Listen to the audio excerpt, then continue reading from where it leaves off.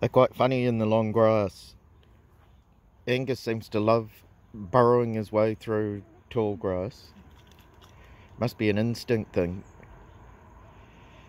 And you can always tell where he is because of the little white tip that apparently almost all Bassets have on their tails. And I gather that it was bred into them for that exact reason, so they could be seen waving it through the brush. They could easily locate their hounds. Cows don't seem to be too bothered.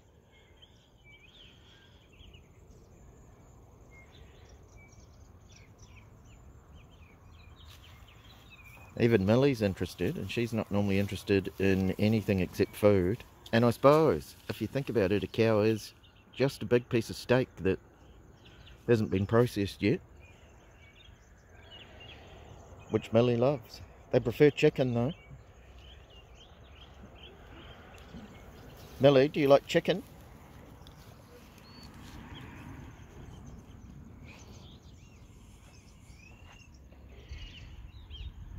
Weirdly, they're scared of chickens.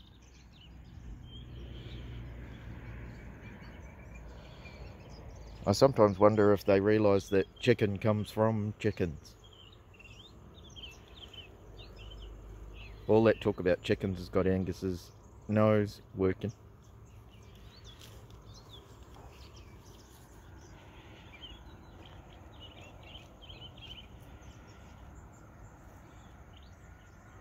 If we go to the top of the hill, we can find somewhere to sit, and I guarantee Millie will have a sleep somewhere up there. Alright, you two. Come on. Let's keep going. Come on. Come on. Good boy. Come on, Millie. Couple of very well behaved Bassets. We're very lucky.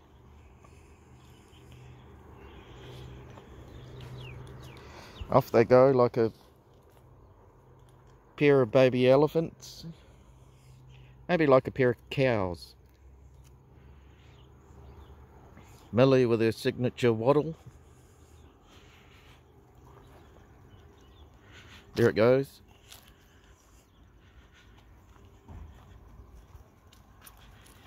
Alright. Well, that's enough for today. I think we'll carry on home. These guys can have some lunch. And probably a long sleep thereafter.